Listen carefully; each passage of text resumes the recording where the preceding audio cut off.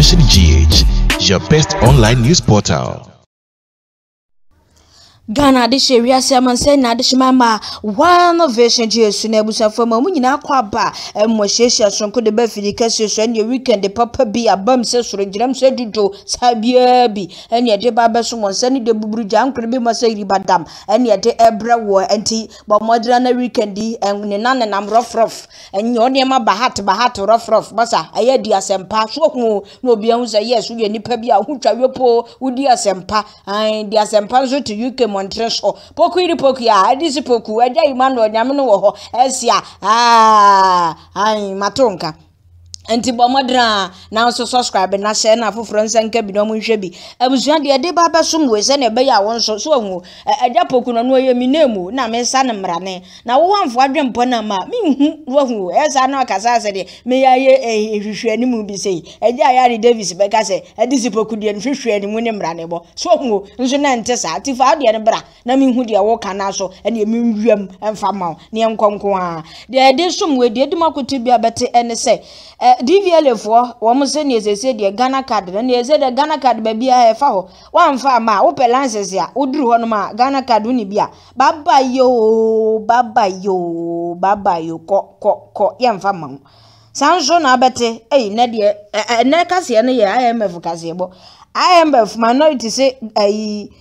MPP for empa Ghana for chow de o ma yenti sanso na bete se mpanimfo bi de abetu de se IMF no ye kwawuramu a aban ne policies bi o de ba napco na yi when ashoda no musin cathedral ne planting for food and jobs and what have you and all over so hu ye betwam tin IMF o makwa mesa policies no enye adwuma free senior high school ewrade o mama menua na nyansa na abam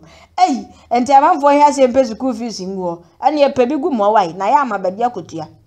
sanso ena onumonyamfo kendo furiata wa bra afiya mu ancheye amframa mfa so woni Ghana fo hia ne ka se papa minority ma pressure say yenkwa IMF ye be kwa na yenkwa no state no categorically and emphatically that Ghana we have resources therefore no IMF now why IMF ye de munsem oba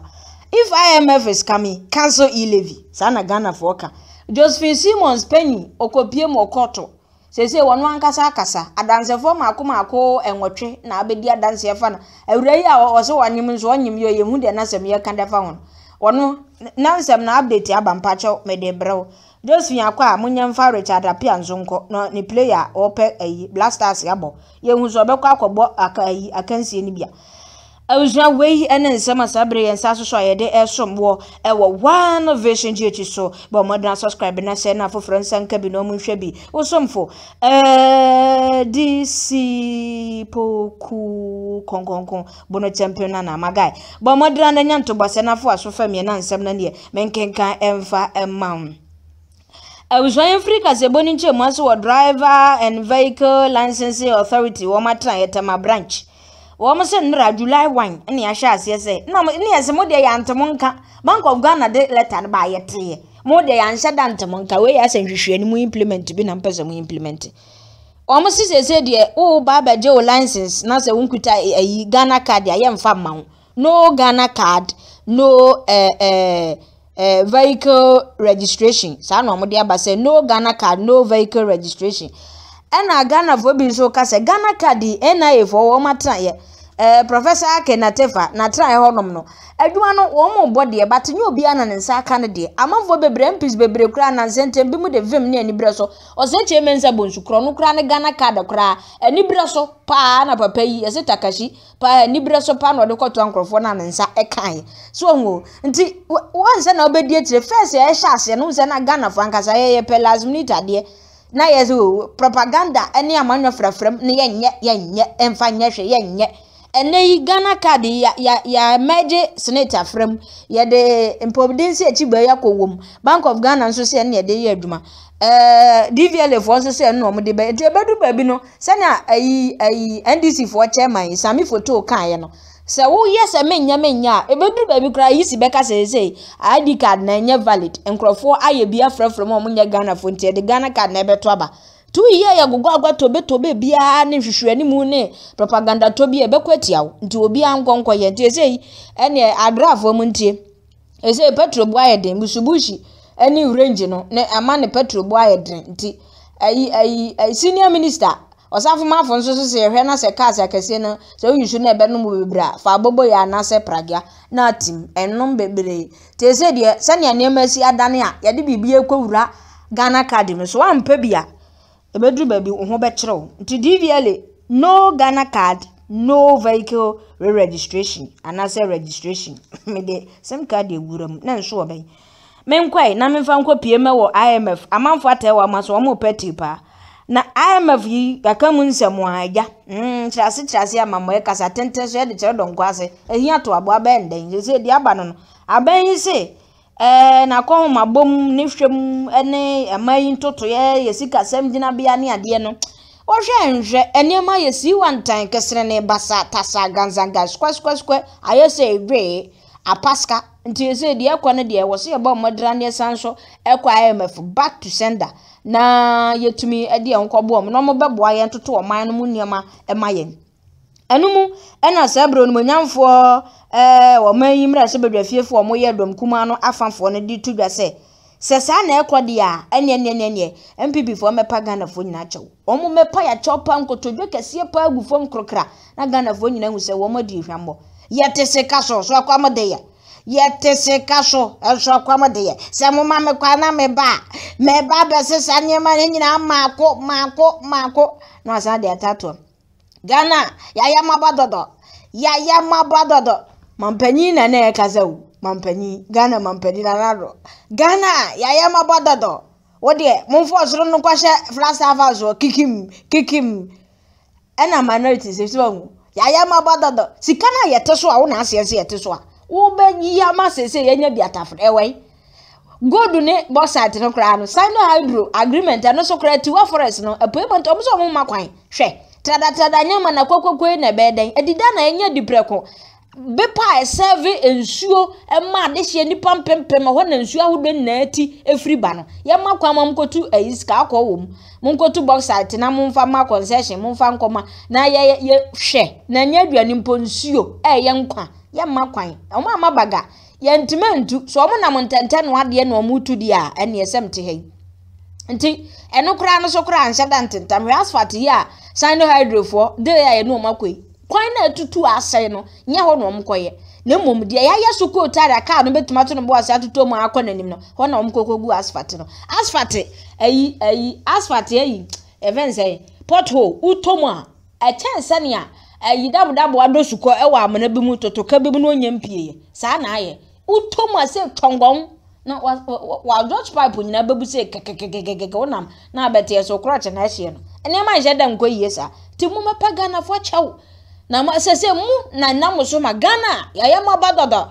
hwe sidi no eba bi ewo hwe sidi togo sika kra won nanim se Ghana togo ya metente so ebeduru aplawa ni me aplawa ni na togo utu nan ude atisani a woto ayi no agro na edi no fo ma ye de amangwa ba na edi no ayesa wo bone sa na ebepie togo sisi a hwe sese ya mabadodo ti na na do ne mpanifo ma no iti se mo pa Ghana fo chaw na IMF num no na asa beto dwa se IMF no se ekwa in fact benya e wo Ghana so nsunsun so bia de bebre ne se omo sika no de be mawo no omo mawo nni ne se ne ape won so wonu mo de tu de kubetofe na age na atema na wo ye kubetofe wo yi ma me nkati ajongo ni press wonum no na to onya ye ya abo ya awoma ne nwumpo no age na ade ahe ododo na akam wo se ase de Ghana de ase ase ye da IMF omo nsoso ye so nti sika no ye de tape ato ho ne ameja so ahu 1 inches 2 inches 3 inches ye kwaro nkoto somo open bafu a wunya ne bafu se ko ba ne sa aban nsi se ye bi ne policies bi a wode ba ye as say Ghana e wo ha no o mbetwam nti de be kan ye ne ye kwa emefa nsusanso obi e betum de abre ye nti ama economists fo bi ne panifo anim di fo bi kire wo ma dwe se mwaye no ebi ne IMF ne ba free senior high school ye betum atwam pacho menkazi ye betwam o panimfo anim di fo kire se ye betum ye twam sanse ebia na sika IMF de be ma ye de kobo ye de hu sika nyina ne ade nyina kura ma free senior school enso nti won beka se ne aban twam na ho nso akohomabo ebio napko eno nso so ye betum ye twam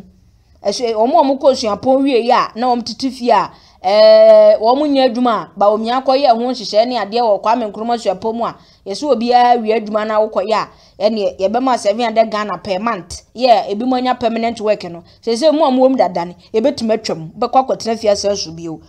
National Cathedral ana asoda na yesi no wa bra obi anso ma amane we kurem se wonya hia dan kohia mu awurade mpaye eno nso ye betuma atwam ehu sika twitiri de bebrebe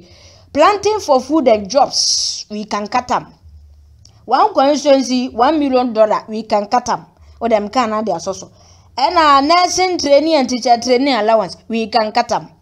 And also community police we can cut them. One district, one factory we can cut them. So no, I nana bones where are you? Where are bono for brofo? I don't even say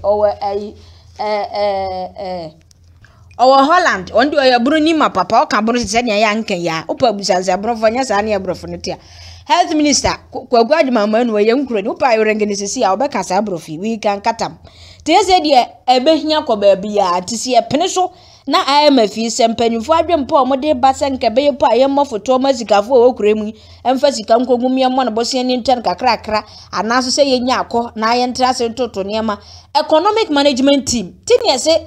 who atoba me as they say, or poor, want to mean sorrow. Economic management, muff for sa casabe bray. Janum na I'm Quebesie, a PMW. They said, any man bobo boss so in the amount I wouldn't say any a bunch say or they buy when people are buying pension. IMF a bit me a trim, yen to us you, baby I drew near the best one. I've listened in school when the dorms are begumty. Money de toy, Namon family. Na yanka ya hwe video yi eye onumonyam for Ken Oforiata ai atem kwana na wonum bremu ne Ghana ohia buburo nti wonum pia wata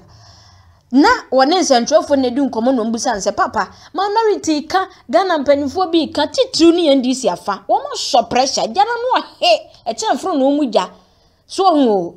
nti sese no ye ka kire wo se fa Ghana ekọ IMF na ya ho hiehia no ye momodena na ye ho enhenhae kakra o ka kenofrata asa akra na maami asoma na wo so wonko no gina obo na matuom gongon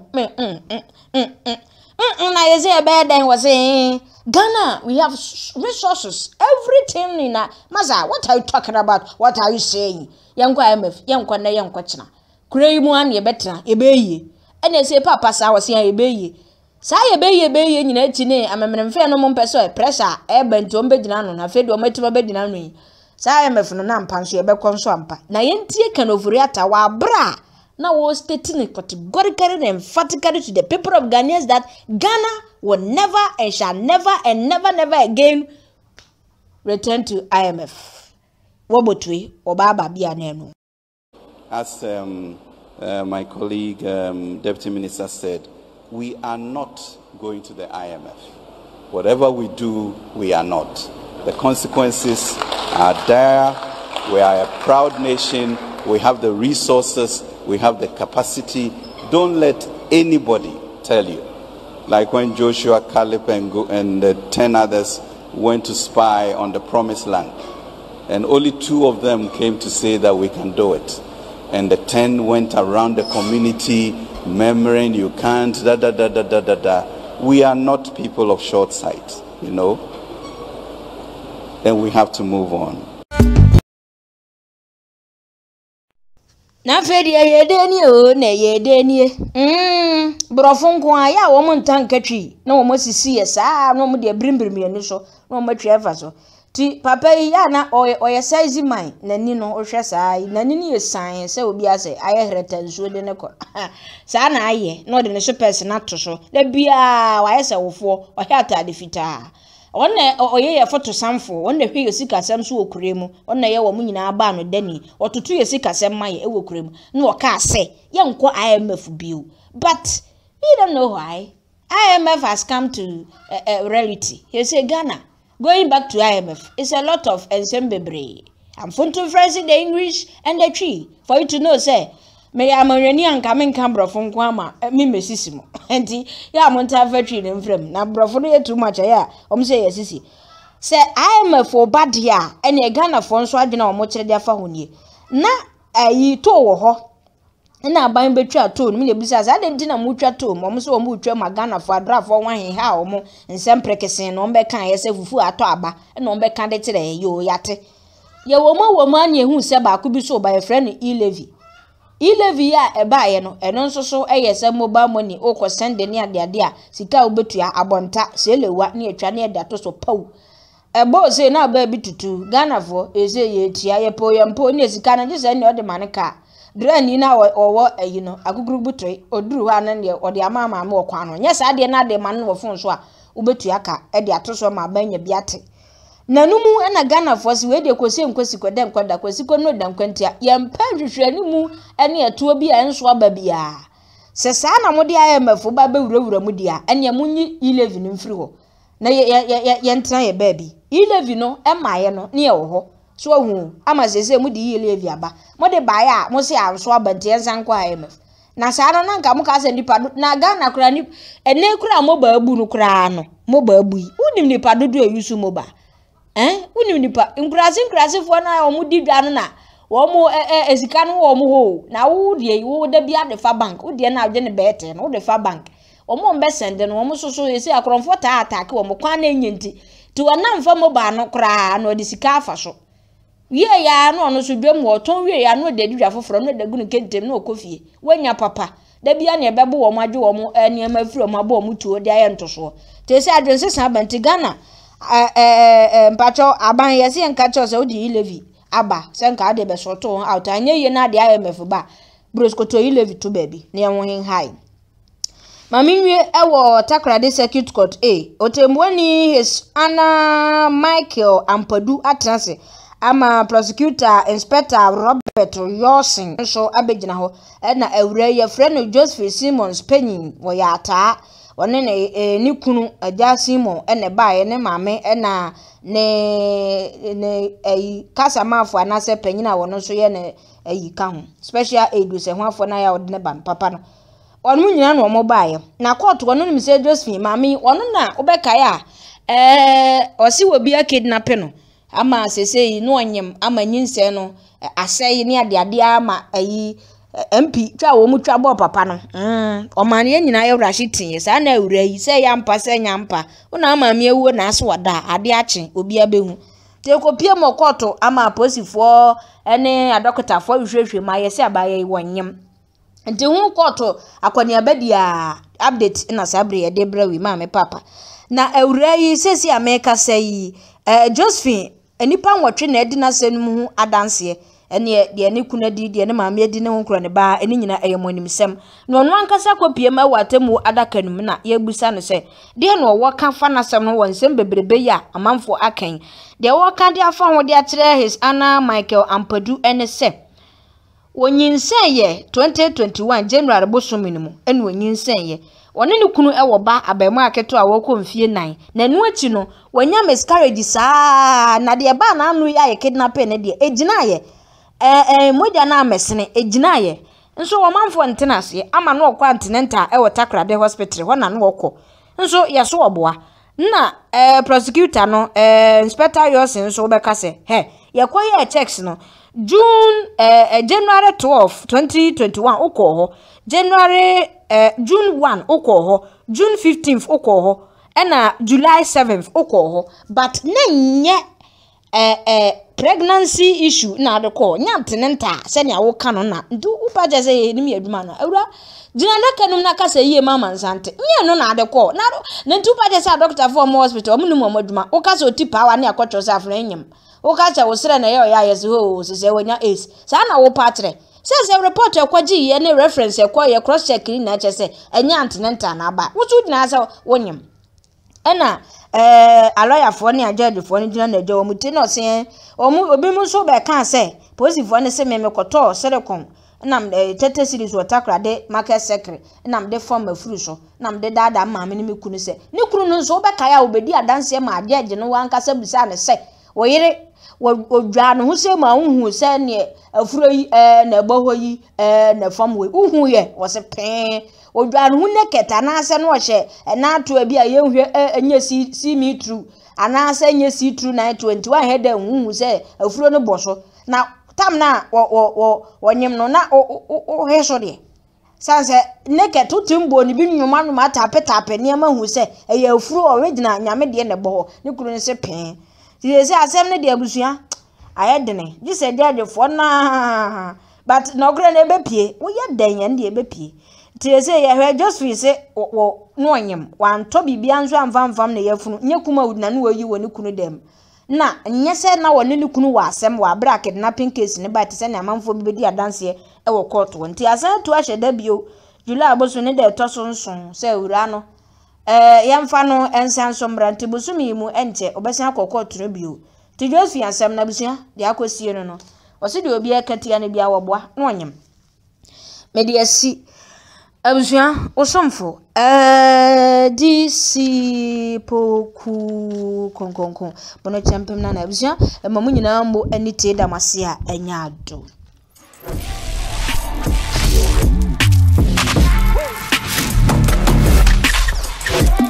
One Vision GH, your best online news portal.